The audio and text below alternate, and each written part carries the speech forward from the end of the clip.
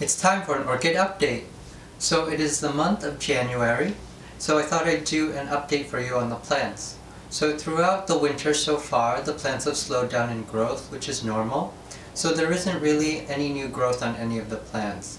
I haven't really gotten any new plants either, since it is a little tough to get plants through the cold winter months. The plants, however, have changed their setup. So as you can tell, they are no longer on the humidity tray.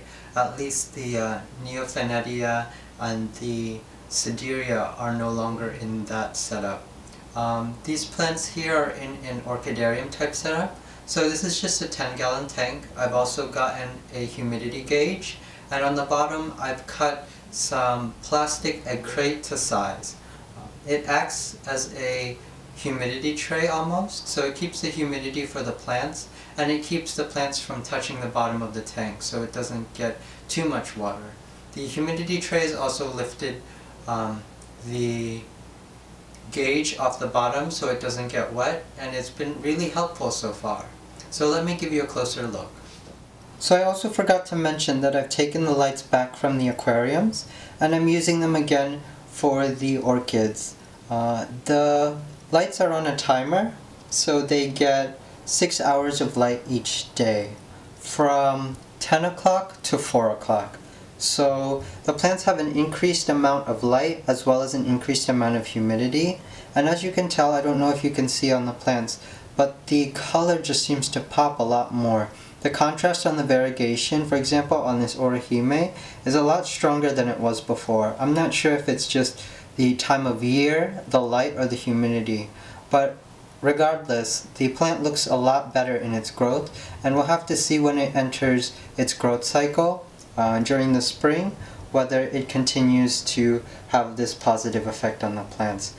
I flipped around this mount for you so you can see what's going on. I tried to experiment with the mount now that we have this orchidarium type setup. The humidity should be high enough to keep it alive and keep it growing, so we'll have to see. That's more of an experiment I'm working on. The plant on the right, the Cymbidium goringii, has increased in growth. The leaves are growing, I think. This plant, I feel, grows very slowly in general, but the leaves from the new growth are much longer than the previous growth, which is a good sign. I've actually repotted this plant, so this plant is now in Canuma. In the center, it has some leca beads on the bottom, and on the top is top dressed with this black substrate. The substrate is actually an aquarium substrate. It's Eco-Complete, which is a type of volcanic soil used for... Oh, actually no, it's not Eco-Complete. It's Fluval Shrimp Stratum. Sorry.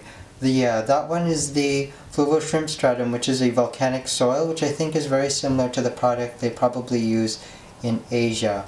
The plants in general are the same. There's not really any changes.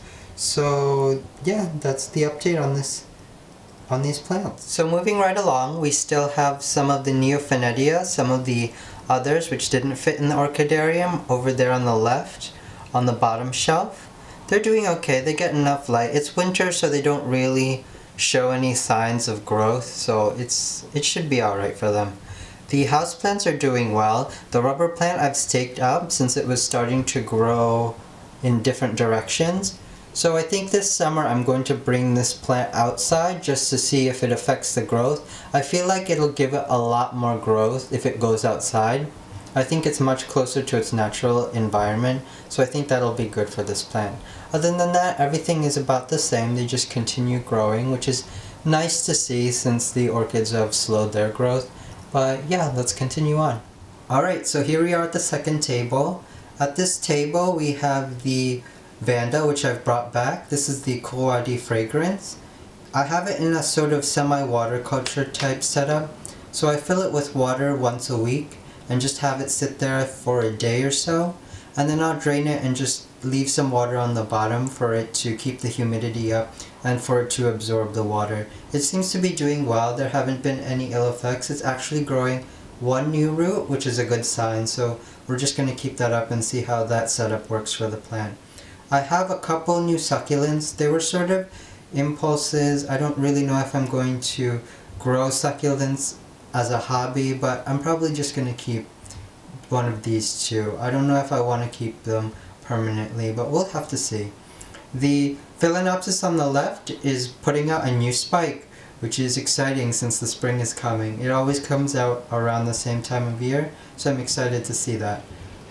The other two plants, the Bellina stopped blooming. It's more of because the drop in temperature and everything, so it's really probably going to dry up and just produce another spike in the summer. The Neostylus is doing about the same. I feel like the leaf may be growing a little bit, but it's always been like that. It hasn't really put out any spikes since I've got it, but we'll just continue to grow it and see what happens with this plant. The humidity tray, as you can see, has moved over here. It isn't really being used. It's sort of just to protect the shelf underneath because the water does damage it a little bit. So yeah, that's the update on all of my orchids. I hope you enjoy and thank you for watching. Hope to see you again soon. Bye!